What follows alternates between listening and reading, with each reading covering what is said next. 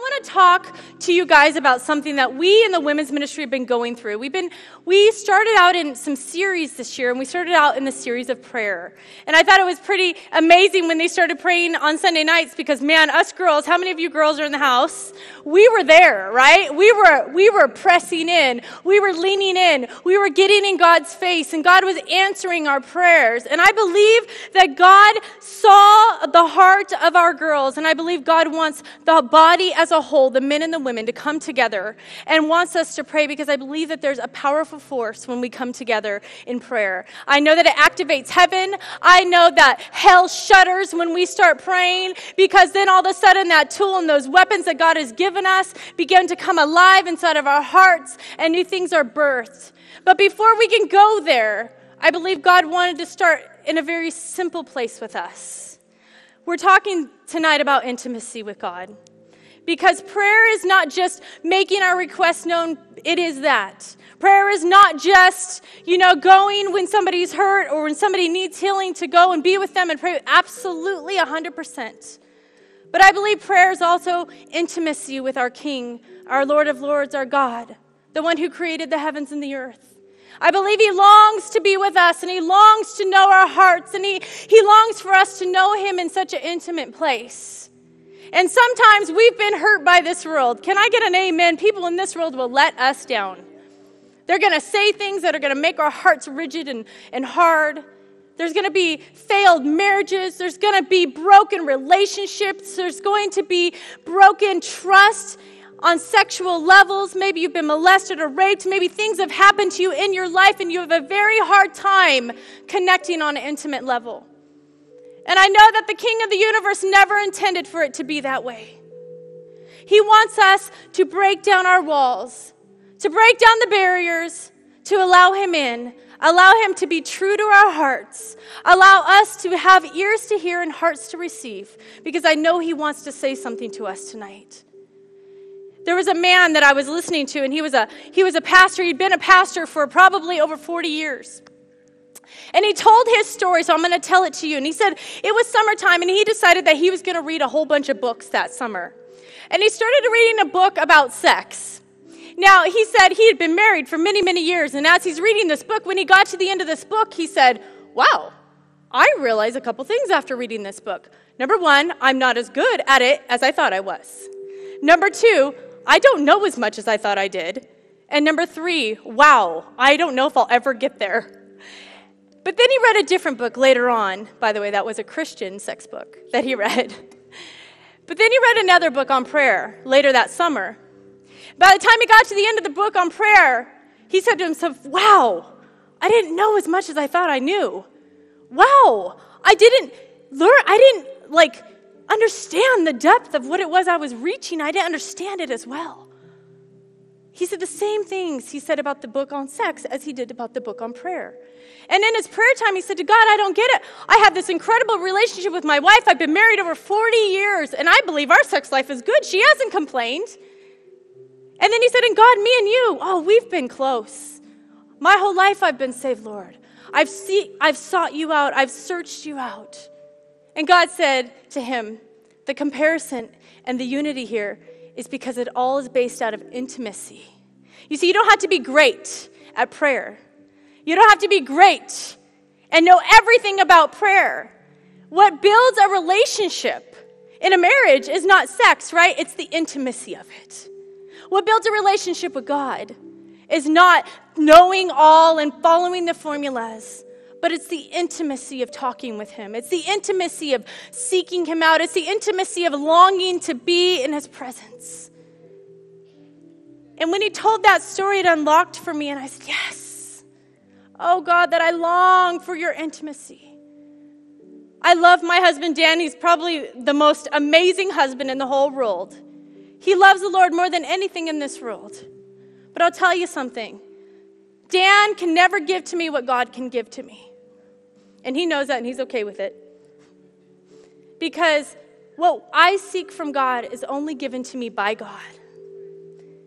Because he formed me, he created me, he knows my inner being, he knows my thoughts, he knows my insecurities, he knows our weaknesses, he knows the requests, he knows those deep inner vows that we've created, that we've buried, he knows how to get our attention.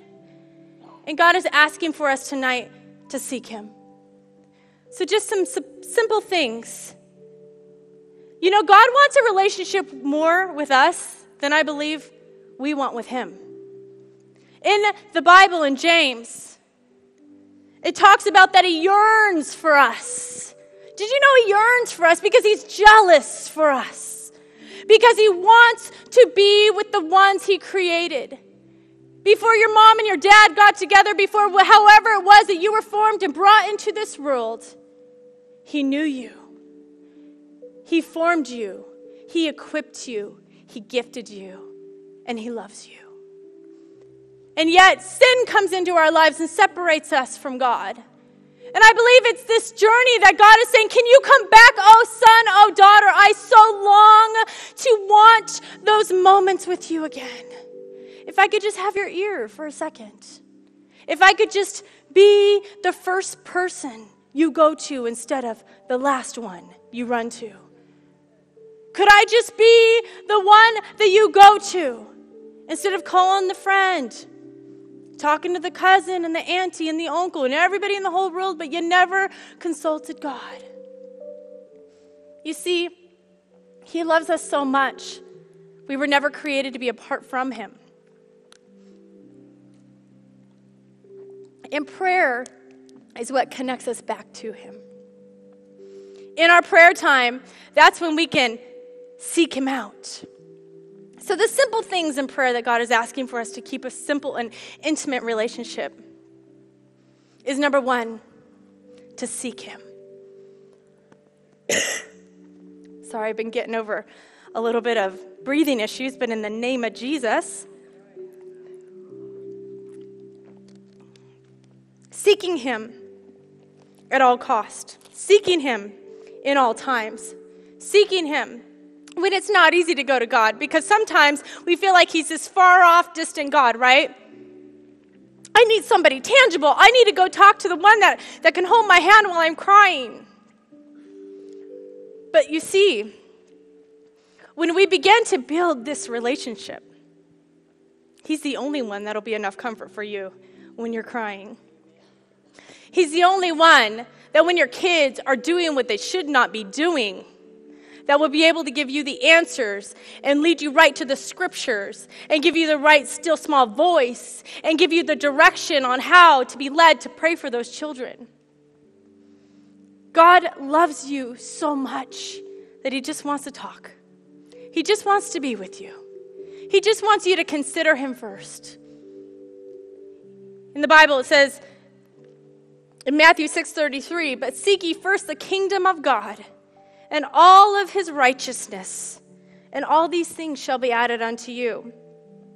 It's easy for us to get distracted in our lives, and when life hits. I love what Pastor Jim said this morning during announcements. He was just giving announcements, and he said such an incredible word, and he said, those that are hurting and broken, sometimes I wonder, did you just not pray? Last night, my daughter ran into my room in the middle of the night. And I can hear her running. We live in this old house, and so you can hear every creak on the floor. And you know, Mama's supersonic ears. I'm like, and she runs, and she comes to my side of the bed because she knows Dad is not even going to wake up. And so she comes over to my side of the bed, and I'm like, what, Chloe? And she's 11. And you know, she has fought a good fight of faith already at 11 years old. My girl knows how to fight the devil. And she says, I'm afraid. And I was so tired. My response should have been, well, you know what to do when you're afraid. But I was like, just get in bed. I don't even care. Just get in bed. So I let her lay next to me, and then all of a sudden she started getting hot. And I was like, oh, she's got to go. So I asked her, I'm like, are you comfortable? She's like, no. And I'm like, did you pray? And she goes, no. And I'm like, okay, we are totally doing this backwards. Let's pray. And we prayed right there. And she goes, okay, I'm good. I'm going back to bed. And you know, if Chloe would have, she said to me this morning, she goes, if I would have just prayed before I came to your room, I would have been better, huh? And I'm like, absolutely, you would have been. Sometimes we just need each other to remind each other, hey, did you pray? Before you start talking to me about all this, have you talked to the one who wants that intimate, close relationship with you? Because he's the one that's going to give you the right advice. He's the comforter. He's the restorer. He's the one who's the father to the fatherless. He's the one who knows your brokenness but knows your restoration. He's the one who died on a cross so that we could live. He's the one that wants your best. You can trust him. He won't hurt you. He won't let you down. He won't break you apart. He will lift you up. He will rebuild you so that you can be more, listen to me, more than a conqueror. Do you know what that means? It means it's already been done in the spirit realm. He's already gone to the cross on your behalf. That means you just have to walk it out in your life because you are more than a conqueror because he already paid a price. We have to talk to that God. Did you know you can talk to him? That we can approach the throne room of God with all grace and all mercy, and we can just come as his sons and his daughters, and he's waiting for us. The Lord gave me a word for somebody just recently, and he said, I want you to tell her I'm waiting for her and to go back to her first love. And I thought, oof. And he goes, I've been waiting from the day she separated from me for her. And I just sat there like, oh God, you've been waiting this long for her to talk to you. And it's been years. And listen to me. You might be sitting in this room going, I have a hard time talking to God. I just don't know what to say sometimes. I just don't know how to begin. And you know what? This is what you say, God, I have a hard time talking to you because I don't know what to say. And I don't know where to begin with this. And you know what he says? He'll whisper a still small nothing. And you'll go, what was that? The cool thing about God and intimacy is he doesn't give you like paragraphs and phrases. A lot of times it'll be like a couple words and it'll mean like the whole entire universe to you. And you're like, I'm totally ready to go now. Because he's amazing. And he just wants to talk to us. He just wants us to set aside time to be with him. Deuteronomy 4:29, it says, but from there you will seek the Lord your God and you will find him. And if you seek him with all of your heart and all of your soul, he will be found. I don't know about you, but I want to find God. I don't want to miss out on my day. I don't want, I got a bad report 2 Fridays ago. The doctors, I went in for this thing, and I'm thinking I'm just going to get some medicine. They sent me to a CT scan and told me I had blood clots or cancer. And I sat in that room. And the first thing I thought to myself was, I don't want to call anyone right now. I'm talking to you, God. What is this? And the fighter in me came out. If you don't know me, I'm pretty feisty. And he goes, well, what are you going to do about it, daughter? And I said, oh, hell no. I am not going to keep this. This is not my report. It's got to go. I will go through the process, but this is not where I'm landing. And the fighter inside of me came up out of me. You know why? Because I talked to God. Because I know him so intimately that he was able to speak to me and stir me up. Come on, get your fighter spirit out, girlfriend. Sword out, shield up. You know how to do this.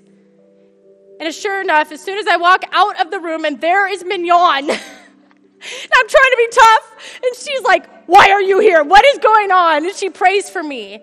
I'm sure the whole hospital thought we were crazy because we were just praying all out loud and we just didn't even care. And we moved right on. And you know what? That's what intimacy is. That in that moment, I wasn't scared anymore. I had to drive to the hospital by myself. Dan kept saying, you want me to come? You want me to come? I'm thinking, no, I don't really care. Like, I'm good. Like, I'm not afraid. I'm not afraid.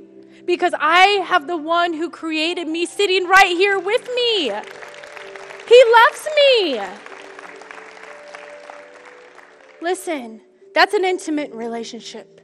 And he's not a respecter of persons. He loves you just as much as he loves me. Just as much as he loves the person who doesn't even know who he is yet. Listen, he loves humanity. He created us. He longs for us. He yearns for us. So let's just talk to God. Number 2, let's allow ourselves to have some alone time and listen. Sometimes our world is really noisy. Have you noticed that? I'm telling you, when I used to drive to church with my dad and we were kids, We would drive from Yucaipa down here, and I would just always hear, "Be quiet, you guys. Dad needs to get ready for his message." Da, da, da, da, da. And I never understood. I mean, me and Luke, we were pretty loud, and we would go back and forth with each other. Sometimes Kim was in the car, and then we were really fighting, because me and Kim always fought. And so it was just always loud. And today, we're driving to church with the kids, and I'm not kidding you, it was constantly loud. It was like, "Guys, stop talking. Be quiet. Dad needs to be alone with God." And I went right into the mode of like when I was a kid, because I understand now that when we're alone with the Lord, when we have that time to just settle our minds down and we're not being distracted by requests of your children or requests of your husband or request of your work or request of whatever it is that is in your world, then God can just speak to you. There's a man, an incredible prophet by the name of Elijah. Pretty cool name, huh, Elijah? And he ran to a cave because every one of the prophets had been slaughtered. Israel had turned their back on God. And he's in this cave, and God comes to him in 1 Kings 19, if you want to turn with me there. God comes to him, and he says, "What are you doing here?" And his answer to God was, "I have been very zealous for the Lord, God of hosts. The children of Israel have forsaken your covenant, torn down your altars, and killed your prophets with your swords. I am alone and left. They seek to take my life." He ran.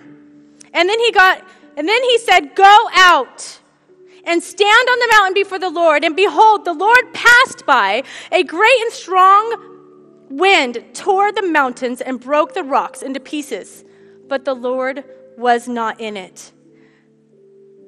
It was not in the wind. And after the wind, an earthquake, but the Lord was not in the earthquake. And after the earthquake was fire, but the Lord was not in the fire. Listen to this. And after the fire, a still small voice. And so it was, when Elijah heard it, that he wrapped his face in the mantle or his cloak. He put his face in his cloak like this, because it wasn't the noise of the fire or the wind or the earthquake that got his attention. He was not moved by the extra things that are going on around him. But when he heard the still small voice of God, it caught his attention, and he was able to rest. And at that moment, God began to speak to him and told him to go out and to anoint a new prophet and to anoint a new king. But it wasn't until he heard from God. You see, everything around you is going to be loud. It is going to look like God. You can see the wind and the rain and the fire, and you go, "Oh, that must be God. He's trying to get my attention." But I don't know about you. In my experiences with God, it's in those alone, intimate times. It's when God is trying to catch my attention. It's when he has to shut everything down, even me. And he has to humble me in my own spot sometimes, and that's not a fun place to be. And then he can talk. And then he gives direction. And then he tells you where the next leading is, and he tells you where the next place is, and he tells you what the next thing is to come. You see, he has the bigger picture on our lives, and he has a bigger picture on eternity. And Satan does not want us to get alone. He does not want us to have those moments with the King of Kings and the Lord of Lords. He will do anything and everything to keep us surrounded and to keep the noise around us very loud, so that the voice of God cannot be heard. And women and men in this house, we have to stop, and we have to sit, and we have to wait on God, to listen for his voice, to listen for his leading. Ask him what he wants next. See where he wants to go. Don't overtalk him, because it's easy to do. If you're not hearing from him, you'll just start talking, right? Start making your own plans. I think sometimes he just chuckles at us, like, really? You just can't be patient, can you? He loves us so much. He knows what we need. He knows eternity. He knows what's in front of us and what's behind us. Our country is in a broken place right now. It is. I'm seeing comments on social media. People just say anything they want to say now. Christians. And I think to myself, oh, that's not kingdom business. That's not kingdom talk. If Jesus were sitting next to you, would you really write that again? Because he is. You see, faith is not running through our veins any longer, but hatred and disunity. And God is trying to keep the body of Christ. He says, if you guys will come together, you will be a powerful force to be reckoned with. And so I want us to have some intimate moments with the Lord first, but then we're going to pray for unity tonight for our country. We're going to pray tonight for the elections that are coming and for where the world is going. Who knows what God has, but I believe whatever he does, he's going to touch, and it's going to be blessed, and it's going to be anointed. And we're going to pray for healing tonight, because I believe God wants to heal the mind, the soul, and the body. So you might just think, oh, I'm not sick, but is there things going on in your mind that you're constantly fighting? Are you being tormented? Are there thoughts that are consuming you, not allowing you to have that alone time with him? He wants that to be clear and free so that you can hear him directly, so you can be in his presence constantly. So this is what we're going to do. Before we walk into that, I want to give you an opportunity that if you don't know this God, like I talked about, this intimacy, you've never asked Jesus to come into your heart and be the Lord and Savior of your life. Maybe you will walk out of this room and you say, well, I don't know if I'm a Christian. I think I'm a Christian. I came to church tonight, right? Or my parents kind of raised us in a Christian home, but I don't know, not really. Sometimes they went, sometimes they didn't. Listen, that does not make you a Christian. That does not make you saved. That does not make you ready to go on your way to heaven. My parents raised me in a Christian home my whole entire life. They were pastors, but the one thing they told me was that you cannot get to heaven on our account. You will have to find God for yourself. And when you find him, ask him to come into your heart and be the Lord and Savior of your life. That was a journey for me. I had to work out my own salvation. I had to go through some things. I had to get burned by the fire a couple times. But when I realized that there was a God in heaven who loved me so intimately, who knew me, informed me, who loved me, I could do nothing but run back to him. So maybe you've never met him today. I would love for you to be introduced to him and ask him to come into your heart and be the Lord and Savior of your life. And maybe you've been running from God and you say, oh, I was that person. I kind of played games. I was lukewarm. I was in and out. And I just didn't really quite know what I wanted. But, tonight I want that intimate relationship. I want that full commitment to God. I'm talking to you tonight then. Jesus says in Revelation, you're either hot or you're cold, but if you're lukewarm, I will vomit you from my mouth. You say, wait, you were talking about this loving God and now he wants to vomit me out. Listen, he's serious about salvation. He's serious about serving him because he was serious about dying on the cross for your sin. He gave everything so that you could be free from sin, so your sins can be washed away, pure and white as snow, so that you can have a new life and a new beginning and a new destiny and a new hope and a new future. Tonight's your night. If you've maybe wondered or thought about it, tonight, let's make sure tonight. Don't walk out of here. You are not promised tomorrow. The people at the IRC, they thought they were just going to a party. They didn't know that they weren't going to walk out of that room and see their families again. We are not promised tomorrow, but what we are promised? An eternal life with Jesus Christ. All we have to do is say, yes, I want that. Yes, I want that. So tonight, if you've been running from God instead of to God, I'm talking to you. If you have never asked Jesus to come into your heart and be the Lord and Savior of your life, tonight's your night. Let's make it happen. We'll pray with you. And if you have not been sure about it, you've kind of been walking the fence or not, let's make sure tonight. This is how we're going to do it. I'm going to ask you to raise your hand. And you go, oh man, that's totally embarrassing. I don't really know anybody around here. You are in a very, very safe place. We love you. We've been praying for you to raise your hand. Did you know that? Did you know people were praying for you before you walked into this room? Because we know that it's a special time for you and God to be together. It's the most important decision you will ever make the rest of your life. So do it boldly. Jesus says that if you confess me before man, then I will confess you before my Father. But if you deny me before man, then I will deny you before my Father. So tonight, this is what we're going to do. We're going to go 1, 2, 3, and I'm going to clap my hands like that. And when I clap my hands, I'm going to ask you to raise your hand. And when you raise your hand, what we're going to do is I will count your hands, and I will see your hand, and that will be your confession in front of men. And then we're going to pray a prayer together, okay? Is that good? You're safe. You're in a good, beautiful place tonight. So those that have never asked Jesus to come into your heart and be the Lord and Savior of your life, I'm talking to you. Been running from God instead of to God? Let's get right tonight. Let's quit playing games. He loves you. He's calling you home. He's waiting for you. Oh, he's so longing. He yearns for you. And those that maybe aren't sure, tonight, let's make sure. So on the count of 3, 1, 2, 3, raise your hand so I can see it. 1, 2. Anybody else? 3. Anyone else?